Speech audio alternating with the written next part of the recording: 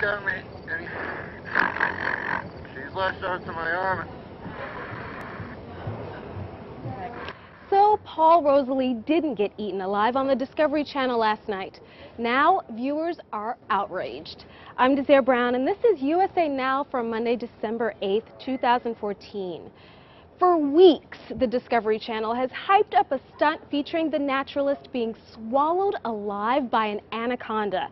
There was even a special snake suit for the journey into the belly of the beast.